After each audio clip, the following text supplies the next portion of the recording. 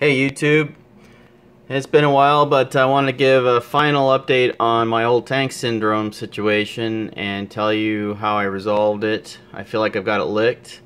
I just did a thorough tank change with a filter clean, so forgive the murkiness of the water as it's just settling out now. I was doing water changes regularly to get my nitrates down, and definitely got it below the 10-20 mark. And so once I did that, I felt it was time to really go ahead and get my filter all cleaned up and some new media in there. And so I wanted to kind of tell you how what I'm doing. So I'm gonna go over here a little bit and just tell you. So I've got the Fluval 200 series canister filter, and I kind of got these in order. So they have 3 trays. One at the bottom for mechanical filtration. The middle tray you would kind of tend to use for biological filtration, and then your chemical treatment at the top tray. So I want to step through what I do. Forgive me that I don't have the trays in front of you to show, but this will kind of just show you the products. So in the bottom tray, I've got a foam filter that is not, you can't see here, it's fitted for the tray. But I also add this phosphate pad here. You just cut it to trim, and I've got a video on that already up there.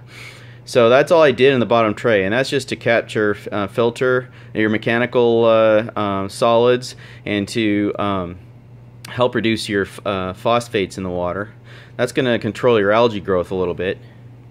Second tray is more your biological filtering. I think this is one of your more important filters, honestly. And so I've got this pre-filter in there from Fluval, and all it's doing is providing a mechanical filtration as well, but it also fosters bacterial colonies that are helpful.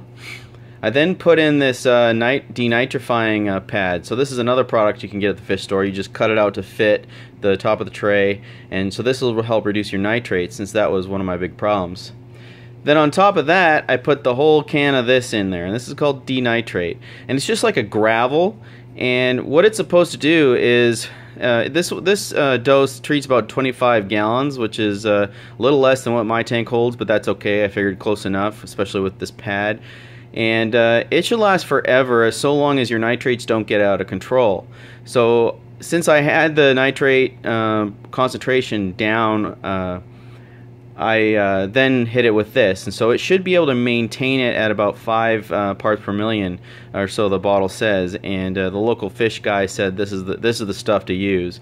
So we're gonna try it out, see if I can't get this truly licked. I'm looking forward to seeing the results. And the top tray is more my chemical filtration, but I also have this Biomax in here. This also takes out some nitrites and nitrates, also produces or allows a good colony of bacteria that helps with that. That's what that's intended purpose is. And then the Zeocarb, this is your carbon mix.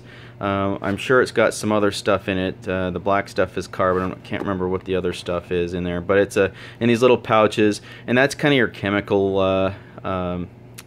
chemical filtration right there in that little bag. So that's really what I did. So kind of in order from bottom to top, and for my filter. So hopefully, now that I've kind of reset the clock on the canister filter in here, this thing should start acting normal again. I should be able to put new fish in it without worry about them dying prematurely. I've got a couple Bosemani in there. One's brand new, the small guy there. And then I've got this swordtail I just got. So, pretty little guy.